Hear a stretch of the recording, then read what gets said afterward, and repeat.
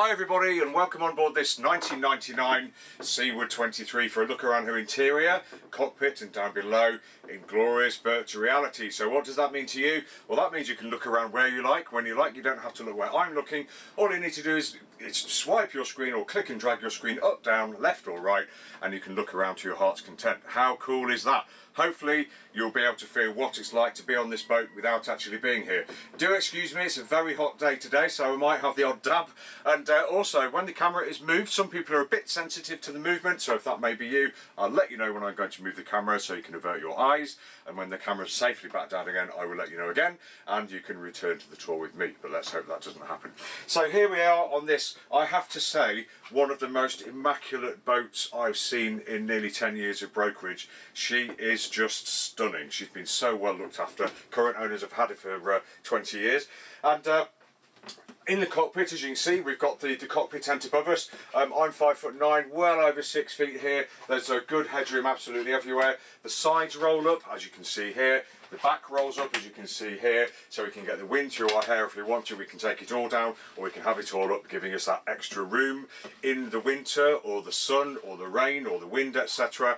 But also helping to look after everything inside the cockpit too. Really, really lovely and a great feature.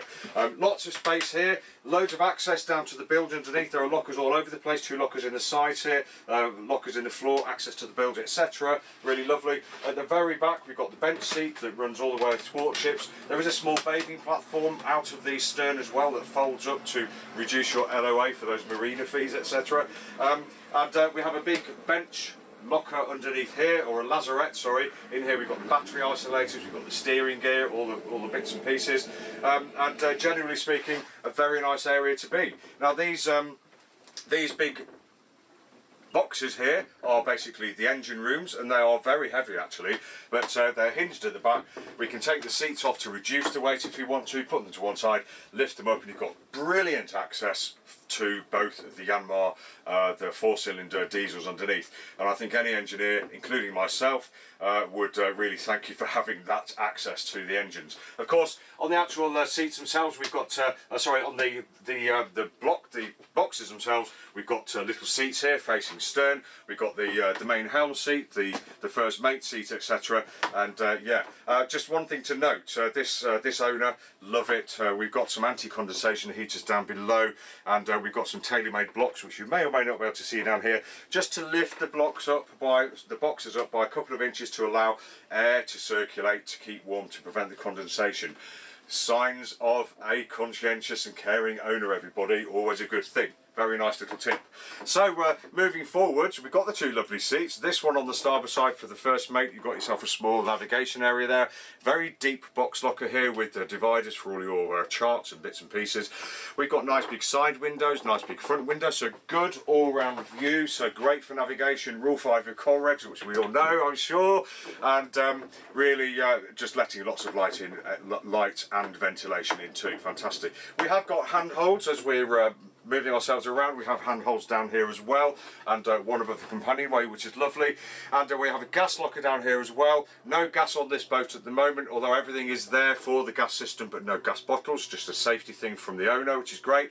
And as we come under the headlining here, again, well over 6 feet here, I think, so all padded as well, very nice indeed. And if we move over to the helms area, we've got the wheel steering, we've got the autopilot, we have got a really nice rudder angle indicator, always useful on a boat of this type. Twin throttles, brand new VHF, we've got depth and speed here, we've got all sorts of electrical switches, and the port and starboard engine instrumentation. We've got oil pressure, we've got coolant temperature, we've got the hour indicator, alarms and warnings, and of course the tacho. So everything you need there to monitor those donks underneath the boxes. So absolutely fantastic. Really lovely area.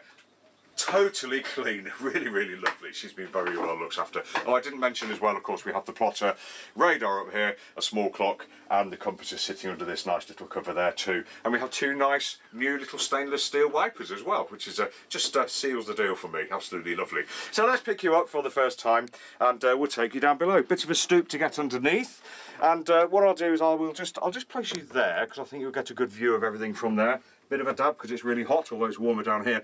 We're in this compartment, so I'm 5'9". You can see I'm stooping a little bit, so we're probably about 5'7" down here maybe. But once we're in here, we're sitting down. Loads of room, very nice and light down here. We've got 5 portholes down here, one in there. All the portholes open up and hook back with these. We have little covers for all of the portholes too. Very nice indeed if you're sleeping down here. Really nice interior. We've got the carpet type of lining here. We've got nice upholstery. We've got nice carpet, nice upholstery here too. It's all nice in here. Like it, like it, like it. Underneath here we've got some storage. There'll be some more under there, no doubt. We have an infill here so we can make ourselves a nice large double if you want. And these are the 2 anti-condensation heaters that were fitted to make sure that this area stays nice when it's cold, wet and damp or wintry outside, and also through to the engines. You can probably see the front of that box there is just raised up with a special block for the circulation. Brilliant idea, and something I should be taking forwards. We have sockets, we have 240 volts all over the place, which is great. Nice bookshelf here, feeling fantastic. The galley itself, you won't be able to see the cooker, but this opens up, so we've got a nice stainless lined area here, so we can be chopping, cooking, preparing, etc. A little stove here with 2 burners. I think we have a grill underneath too, and then if you close that flap and open this flap, we can have them both open at the same time if you want. We have a small sink in there, photos elsewhere in the advert, everybody, don't worry, and also in the video, no worries at all, with the pressurised cold water too. Cupboards underneath, smells great down here, looks great, and in fact a lot of this boat you wouldn't realise it's not new, to be fair. So yeah, that's how I feel.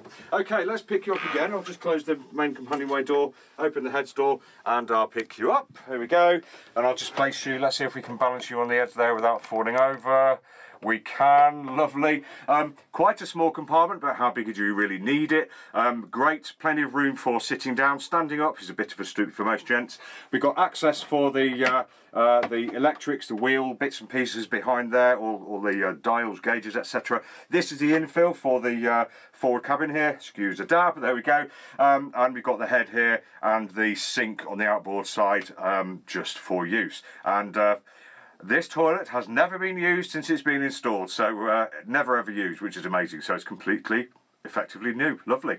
Right then, let's pick you up for the last time, and I'll just close the door to the heads, open the door up to the cockpit, and I'll place you on top there so you can see everything. And I'll just sum up by saying this has been Tim from Boatshed Yachtbrokers, taking you for a tour of this immaculate Seaward 23. She's a lovely boat. She feels really solid and stern, and I'm sure there's many years of fun or fishing left in her. But thank you for joining me.